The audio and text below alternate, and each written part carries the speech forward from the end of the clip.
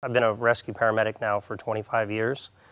Having been on a number of light aircraft and helicopter crashes, I've seen the outcome of burn injuries to people, and it's always in the back of my mind when I'm flying about those injuries and about the outcome of unprotected bodies, really, when it comes to those excess heats and fire. I'm always thinking about the FR gear I'm wearing, my layers, and you know, now with what Massif is putting out, it's really, I think, helped my profession as a flight medic and profession as a whole for pilots as well with the FR gear.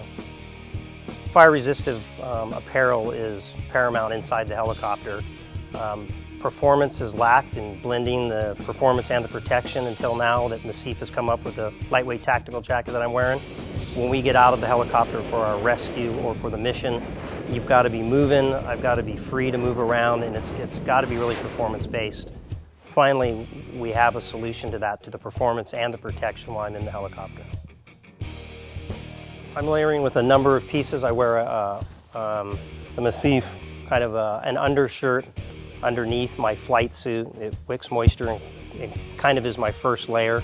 My flight suit, and then the FR jacket over top of it for not only for thermal but for environmental protection as well. Unfortunately, there is a factor of coolness. Some people won't wear FR gear simply because it doesn't look cool or they don't look good in a flight suit. And so having singles like this jacket I'm wearing now by Massif really does make a difference in getting people who might not wear FR gear to put it on and protect themselves.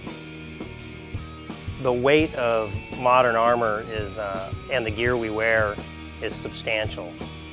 The heat buildup and the problem with heat exhaustion and heat stress is real. The Massif combat shirt has been a good solution for those problems.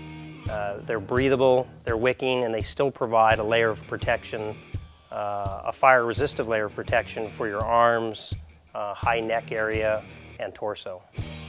It's been a long time coming that everyone knows you need FR gear when you're flying in a helicopter or in any other aircraft.